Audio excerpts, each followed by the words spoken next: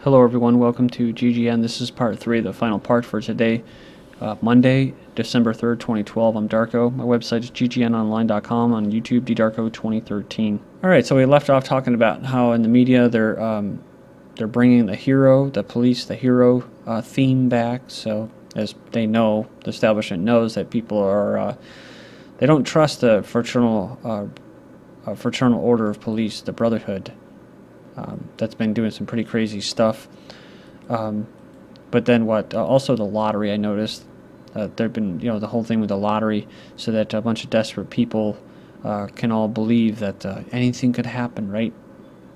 So I left off with this. The dashcam video shows the Seattle cop brutally punching the suspect. It confirmed that an officer delivered a violent punch to a suspect's face in October when he was pinned to the hood of a car.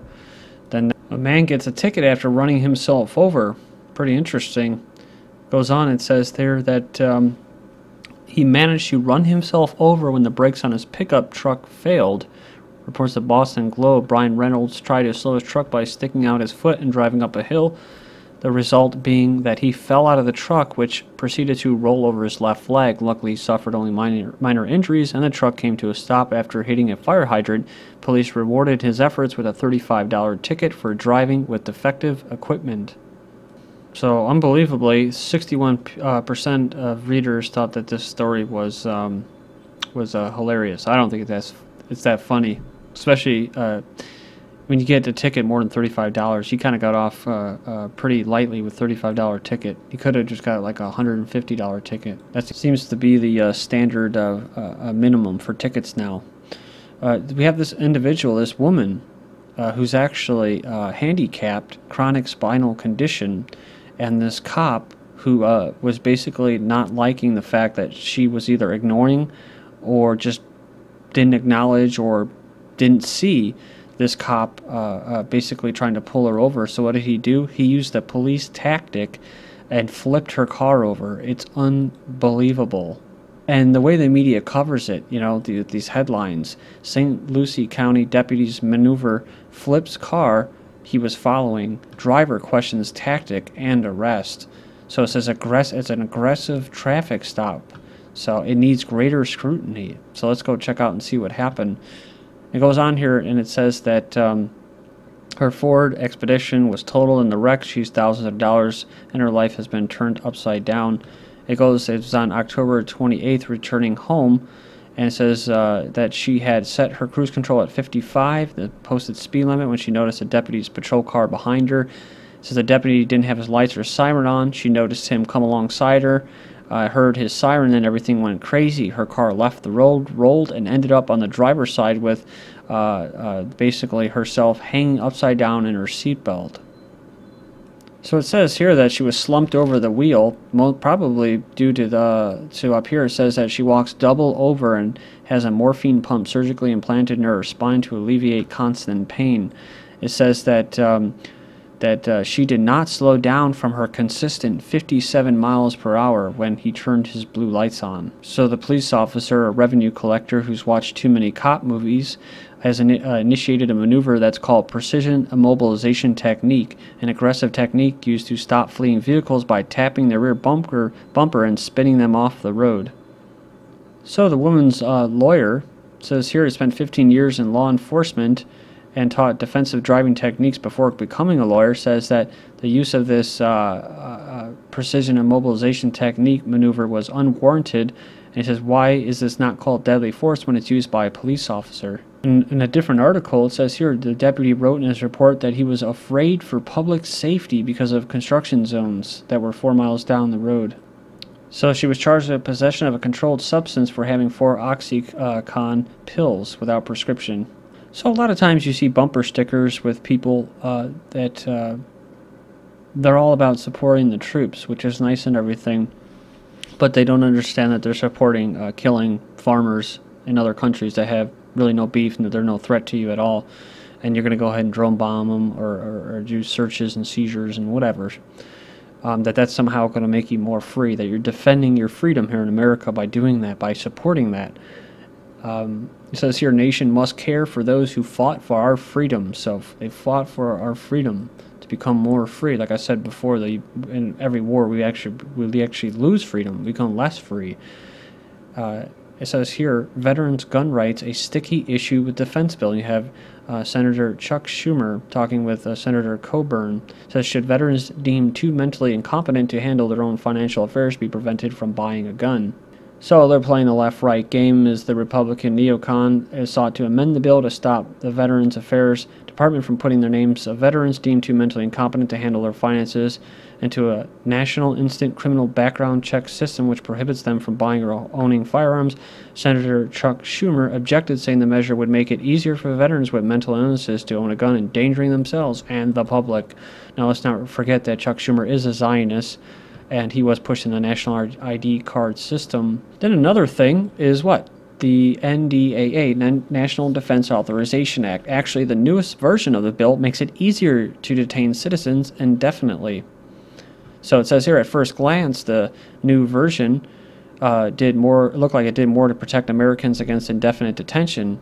It says, we and other news organizations repeated as much yesterday, but on a closer examination of the new bill, it actually makes it easier to detain citizens indefinitely.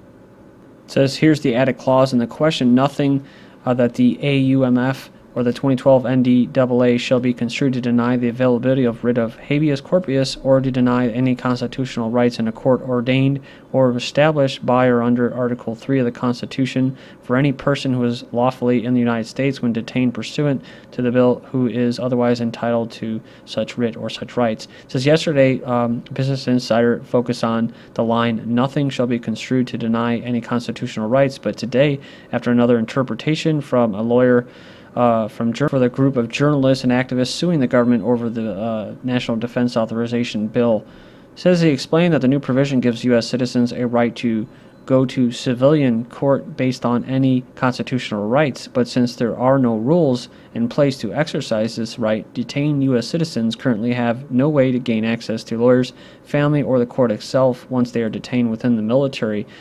It says also, the bill goes further when it says the new statute actually states that persons lawfully in the United States can be detained under the authorization for use of military force.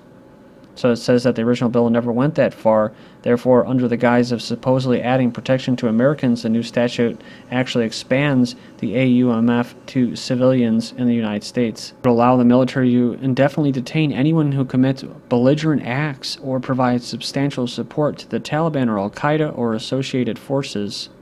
The government can still black bag any American from the Lew Rockwell blog. It says the Senate passed the much ballyhooed Feinstein-Lee amendment last night, which supposedly partially nullifies the provision of the Defense Authorization Act allowing for Americans to be kidnapped by the government and disappear without any charges or due process. And controlled opposition, Senator Rand Paul put out a press release declaring victory. But another Congressman Justin Amish points out that the wording effectively codifies tyranny. It's a question, why are there libertarians celebrating this passage when, rather than making us more free, it really only further enshrines the idea that the state grants and denies us our rights. Just like Chuck Schumer behind the taking guns from veterans, you have Dianne Feinstein says, turn them over. She moves to ban all assault rifles, high-capacity magazines, and pistol grips. So this is pretty interesting. This is actually from November 7th, 2012. And let's not forget that she's what? A Zionist. And remember, Zionists are fifth column in America. Israel or Israeli dual citizenship. Carl Levin has suspended the civil rights of Americans in another step to establishing a Zionist Illuminati police state in the once land of the free. A cardinal technique of the fifth column is the infiltration of sympathizers into the fabric of society of the nation under attack, and particularly into positions of policy decision and national defense. Let's not forget Bernanke and Greenspan over at the Federal Reserve System, because if you have the power to issue currency, you know, that's the most power you'll ever really need to run a country in the world. That was the Zionist Rothschild who actually said that. Hungry Jews protest over this MP's anti-Zionist remarks. So the hungry Jews are back. And I've covered this before, so this is the backlash. Jewish and civic groups have staged a demonstration in the Hungarian capital, Budapest, to protest against a far-right legislators' call to screen Jews as a national security risk. That's right, because if you're far-right, you're actually conservative. If you're far left, you're actually progressive. But most people are usually in the middle because they're both the same. They don't stand for anything except for globalization, infiltration of your society and culture, destroying you basically in your lives, using you, sucking you like a vampire, all the life force from you. So the protesters on Sunday took part in a demonstration outside the parliament in Hungary, days after this lawmaker from the far-right party triggered anger by calling for a list of Jews to be drawn up following a debate on the 8-day Israeli war in the Gaza Strip. It goes on here, he said that it was time to assess how many people of Jewish origin there are here in the country, and especially in the Hungarian parliament, says who represent a certain national security risk. And like 90% of other people, he later apologized for his remarks, but added that Hungary needed to be cautious of Zionist Israel and those serving also from here. Interesting comment. Someone said if we did this here in America, we would have gotten rid of 90% of Congress.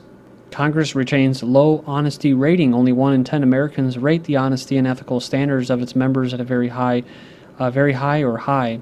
This puts the lawmaking body second lowest on a list of 22 professions measured, higher only than a car salesman.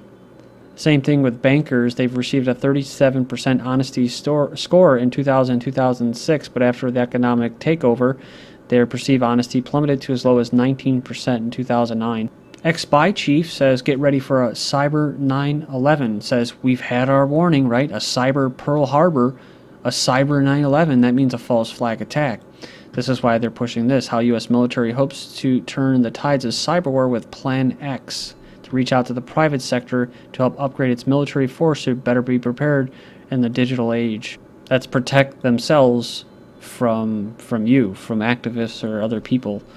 It says here, but you're wide open for your privacy. You don't have any privacy. It says here, access to private net phone use up by 20% without warrants. And this is in Australia.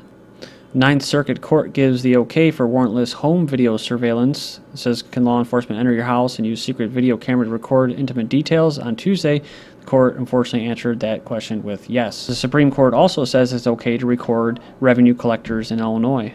And Facebook accused of a massive data grab with a service that automatically uploads your phone pictures. It says it will upload every single picture taken to the social network servers. It could use that data to build detailed databases of users' lives. That's your digital DNA, as they call it. Minnesota is developing GPS-based vehicle tracking systems intended to introduce a vehicle tax, which would entail a great deal of data constantly collected by the government and the whereabouts and everyday patterns of taxed vehicles. It says Vatican introduces a new security measure. It says here that the employees will be issued with RFID chips, tracking devices, to prevent a VatiLeaks or WikiLeaks scandal again. I saw an article that actually tied the Vatican with Pablo Escobar as well. You always hear propaganda coming out of Pakistan and Afghanistan about women's rights. Well, how about Saudi Arabia, right? Saudi Arabia introduces electronic tracking of women. Males will automatically receive text messages whenever their spouses, relatives, daughters pass through travel checkpoints. A school district aims to ease concerns over an isolation booth. Wow, that looks really nice, doesn't it? So the school principal defended the padded room is being used for students with behavioral disabilities. Kind of like shock treatment, they're actually referring to this as having therapeutic. It's a therapeutic tool for students with special needs. But most of the complaints are not coming from the parents who volunteered. It's coming from other parents. That's right. It says actually some of the 8 or 9 kids go voluntarily inside. So parents that do this, I don't know what to say. I think you're horrible people. Not only do you dump your kids in a re-education camp, but then you let them experiment on them, and this is just another step in that direction. Shocking UK kids arrest figures are revealed. It says more than 2,000 primary school-age children have been detained across Britain in the last year. Makes an average of 6 per day. That's a big trend now, arresting students at school. Just getting them used to a life of crime. Kind of like how going to school and ringing the bell and ask permission when to go to the bathroom and all that. That's training them to be good consumers and good workers, employees getting up for the daily grind. In Texas, a teacher rewards program charges second graders bucks, Boyd bucks for bathroom breaks. Talk about social engineering. You need money for everything, including to piss. Honor roll student needed to go to the bathroom, but he sat down and peed in his pants because he didn't have these Boyd bucks. Also, you have private prison, Corrections Corporation of America using drug sweeps of public school students. That's a condition for SWAT teams rating, which is why they're 300 extra hours of brainwashing school in 2013. But first, they should be tested for mental illnesses. Thank you.